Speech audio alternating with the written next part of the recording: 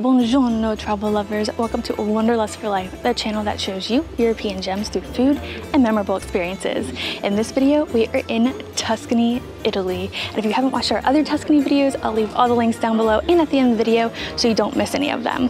So we are going to hit up Montepulciano, Pienza, and a short trip to Cortona here in the Val d'Orcia. So let's get into it.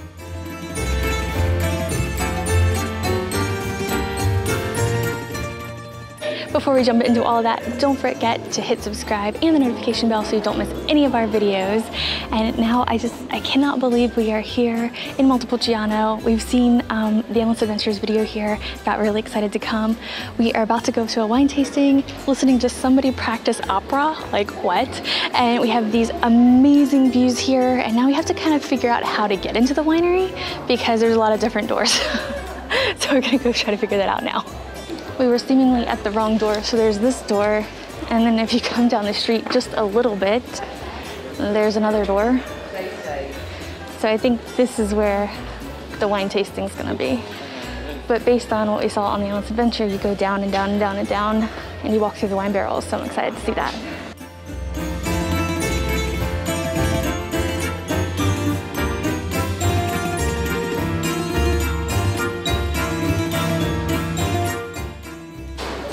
For the wine tasting, I'll tell you all the stories about it later. That was the Vino Nobile di Montepulciano. And then Pecorino con Pienza, because that's what's really popular there.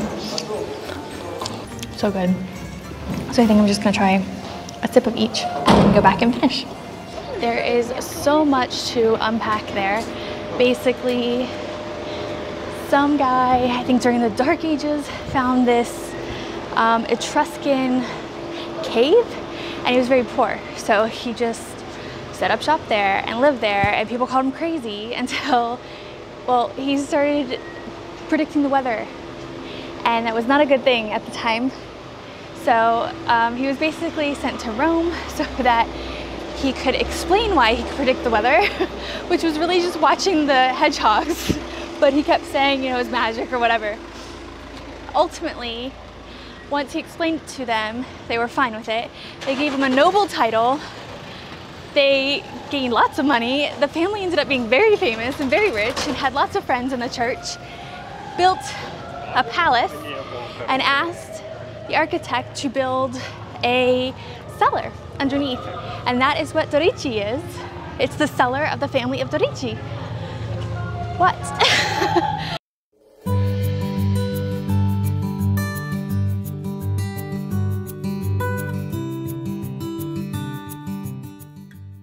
After that wine tasting, we are here at Catena Gattavecchi. Might be saying that wrong. I'll leave it on the screen. We are having the peachy pasta. I'm probably saying that wrong again.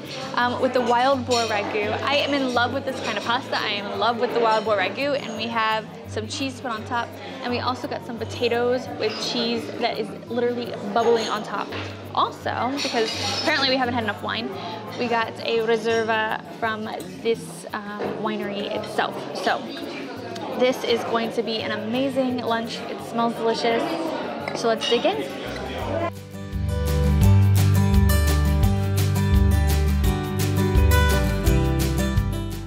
Okay, so this restaurant also is a winery, as I mentioned, but they have cellars down here. And similar to the other one, this is like the Etruscan era stuff. So we're going down, and he said this was an Etruscan tomb. Oh, okay. This was smaller than I thought. That's it.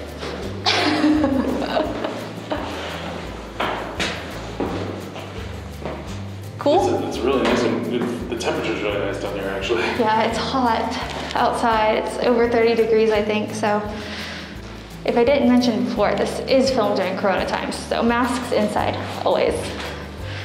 Now back up.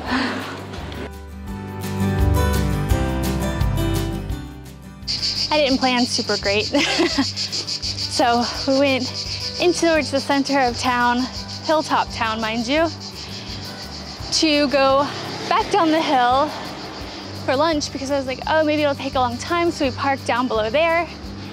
No, we're walking back up the hill to get some more pictures and stuff so you can see what Montepulciano looks like. And then we'll head down and go to another winery just outside of the center city. But it's quite a trek. I heard Pienza is very flat, so compare this to that later. But also I'm just out of shape.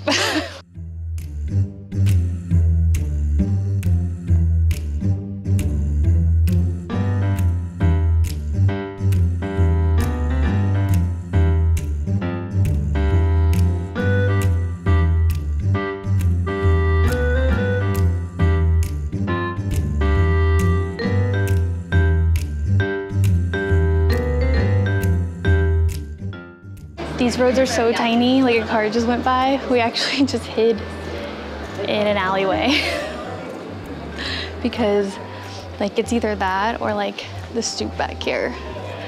It's so small, but it's so cute. And there are so many wine tasting places here. What's the name of that one? Poliziano? Poliziano. We had that at the cheese farm and it is so delicious. If I'd known they had a tasting place here, I definitely would have done that. But oh well, we're actually on our way to another tasting. So hitting the car and heading out.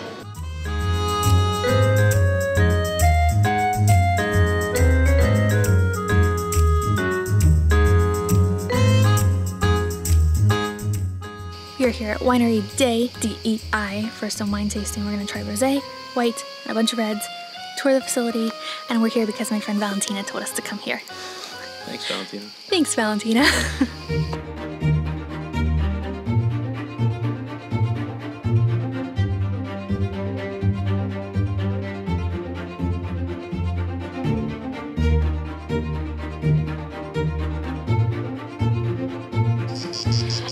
And we're back at our agriturismo from the Winery Dei.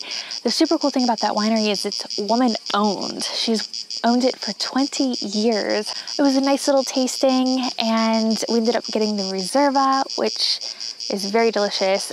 We are starting to get some wines from this region that are made to actually keep for years and years and years. So we're starting a wine collection. Let me know if you would start a wine collection, or if you're like, nah, I'm just gonna drink that stuff. But I am on water now because I've had a lot of wine over the past week, and I think I need to slow it down a little bit. But tomorrow is Pienza. I cannot wait. So we'll see you there. Cheers with water.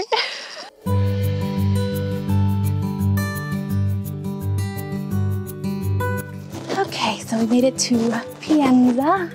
I have to say, again, parking was a little harder. It wasn't hard in Montepulciano, but in some of the other places that we've been, it was really hard to find. And then we just came down this neighborhood, and luckily right at the end, there's one more spot that we fit into. Yeah, driving to these towns, like, you kind of have to, unless you take a tour, but it's not easy, and people do not tell you that. Honestly, we've actually decided that we would kind of almost rather take tours, or at least have a driver that's a guide. We think that would be a really good option as well. But for now, I have no idea how long the walk to Pienza is, so we're gonna do that now.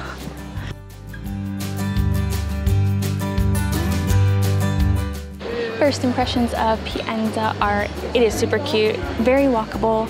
From what I read, this is a little bit more accessible of a city, so it's not super hilly, which is really nice, and obviously we found that to be true, but it is still very small. The fun thing about it is, apparently the history says that this guy named like Michelin had the money and influence to turn his hometown into what he considered a utopia, and that's how Pienza came to be, which is kind of cool.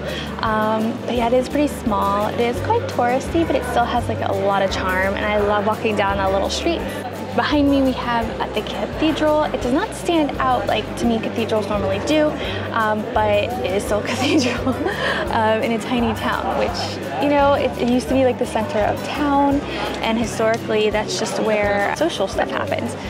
And right next to it is the palazzo, and it's actually named after this guy. So yeah, there's some things to visit here, but I think I would just suggest walking around, eating. Pecorino is very popular here, and shopping. Lots of cute stuff to find and take home here.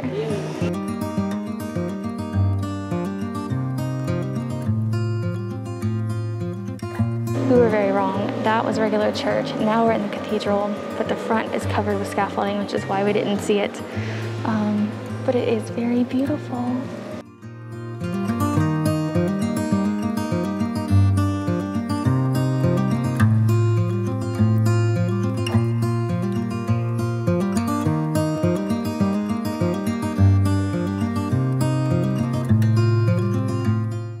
That was really nice. I lit a candle for my grandparents that are no longer with us, and my friend from high school who passed away at 19 from cancer. And I do that in pretty much every church we visit. So candles have been lit all over Europe for these people.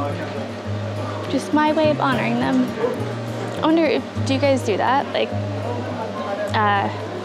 Like candles in cathedrals? I think it's a nice way to honor people, but also like to give a little to the church. Yeah, even though we're not like super church going people, I still think it's a really nice thing to do. So we figured these things are to tie up your horses. That's kind of cool. Parking spots. Old parking spots.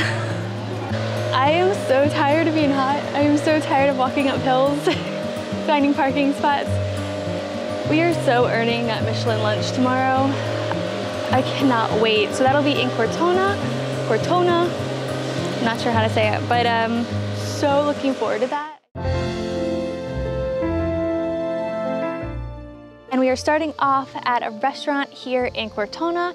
It is called Il Falconery. The Italian version, I'll leave the title up here.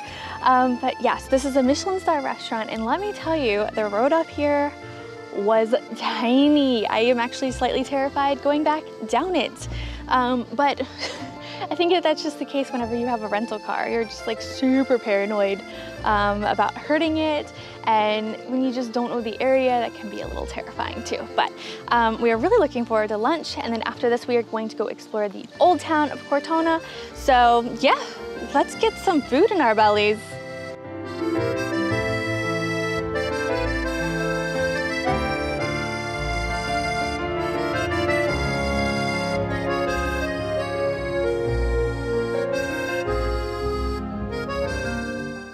We've made it to Cortona. That Michelin star lunch was excellent.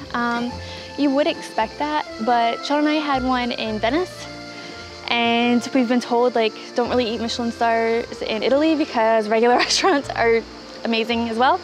But this one actually was amazing, and we would definitely recommend it. And yeah, it was just, it exceeds that level of expectations, and that's what I look for in a Michelin star restaurant. I want to be completely honest. I mentioned like coming up that road was really scary. I let Sean have the wine pairing, so I just like took a sip of each. So I drove back down, and I actually cried before and after getting on that tiny road. I was so scared I was gonna encounter somebody and I wouldn't know what to do, and there wasn't room. But we made it. We didn't actually encounter anybody, which is amazing. So we parked in some free parking right outside the city gates. Here's the city wall right behind me.